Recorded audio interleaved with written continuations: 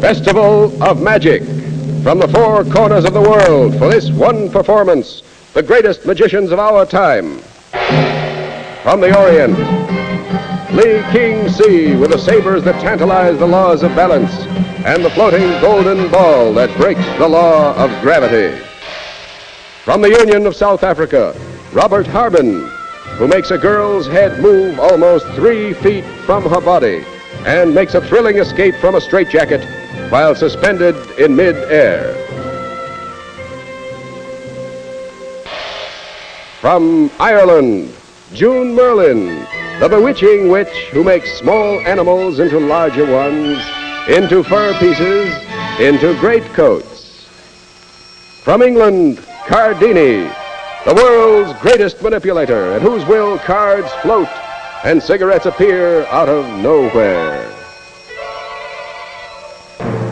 From the United States, Milburn Christopher, who will attempt the most dangerous feat in the world, catching in his teeth a bullet fired at his head from a distance of 23 feet.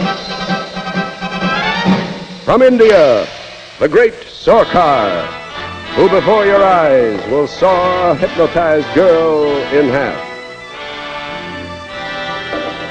From France, René Septem, who finds live goldfish in thin air and cats and ducks and pigeons in the strangest places.